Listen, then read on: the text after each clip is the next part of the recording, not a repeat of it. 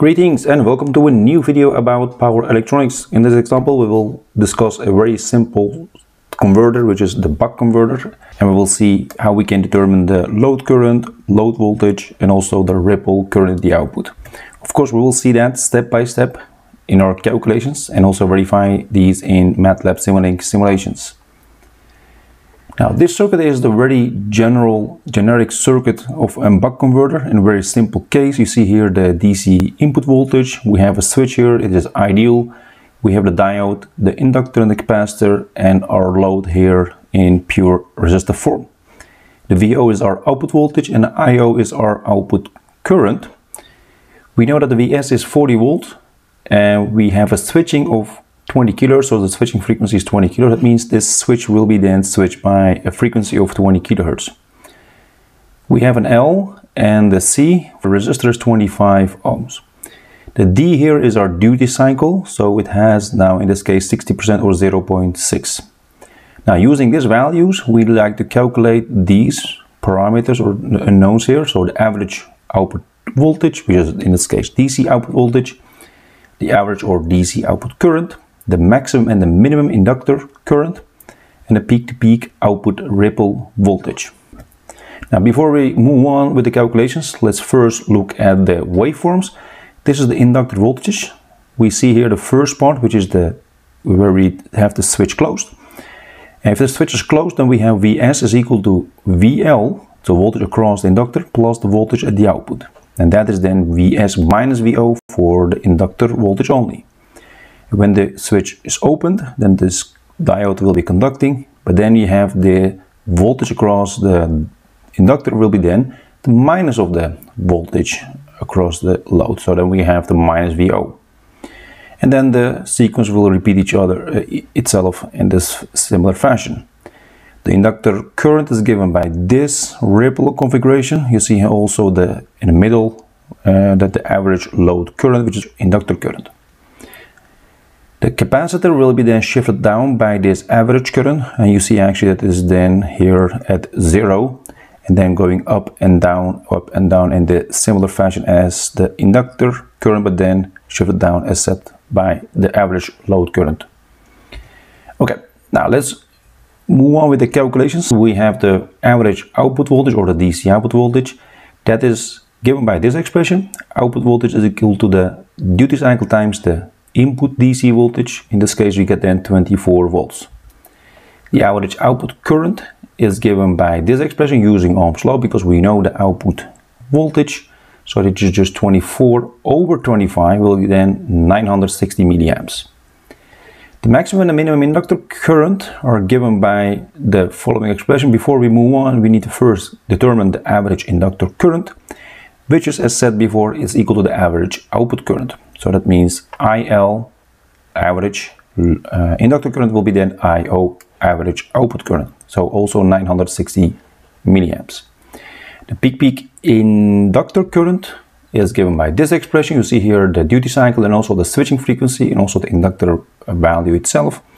And that will give us 48 milliamps.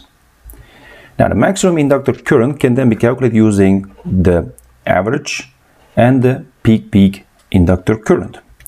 Now, the maximum inductor current will be then the average plus the peak inductor current divided by 2. So you get actually now 984 milliamps.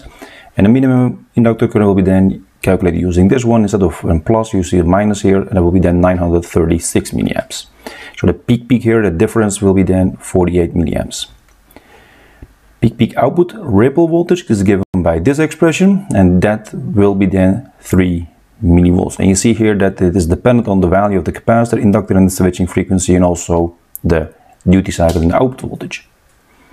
Okay, let's now collect everything we have calculated and look at the simulations. The first one, we depict here the Simulink circuit we have used. So these are the Simscape elements. You see the inductor, the capacitor, and the resistor, and also our DC voltage source, so 40 volts. This pulse generator will then create PWM signal, which has a duty cycle of 60% or 0.6, and that will be then applied to this ideal switch, and that will be then create this output voltage and output current, etc. and that will be also recorded here at the scope. So I will now go to the display at the scope in the next slide. This is the inductor voltage, inductor current, output voltage, resistor current, also the output current, and also the capacitor current. You see here that it needs some transient time to settle down, and at some point, what you see is for the green part, which is the inductor current, it's the same as the resistor current, and it is almost 0.96 or maybe 1 ampere, and it is actually close to what we wanted and what we have calculated. You see also the output voltage is in the yellow, which is then in between the 20 and the 30, and that is here very close to 24. So also what we have calculated. So we can say this is check for those parts. But in order to also check the other values, we need to go zoom in. So let's then also look at the zoom in version of the inductor voltage first. So we have zoomed in here. You see actually here the square wave waveform for inductor voltage as we have hit here. And what you see here is that the label 1 and label 2 give you here the values, which is for this part, which is the maximum is 16, which is correct because it will be then 40 minus 24, so that will be then 16 volts. And what we have here at label 2, which is the minimum, is minus 24, because that is the minus of the output voltage. Going on to the next one, which is the inductor current. That is the green one. You see the peak value. The label 1 will give you 984 or 85 milliamps approximately maximum, which is really close to what we have calculated. And label 2, which is the minimum, will give you 937 or millivolt, a little bit smaller than that one, also very close to what we have calculated. So this is also checked. The final one is our output voltage, and again zoomed in, that is the yellow one. And you see here that the maximum and the minimum, the peak value, is given here as 3.21 approximately millivolts. We have calculated 3 millivolts, so that is also very close to what we have calculated, so we can say this is also checked. If you have any questions, comments about this example, please let me know. I will try to answer them as soon as possible. See you next time in another video.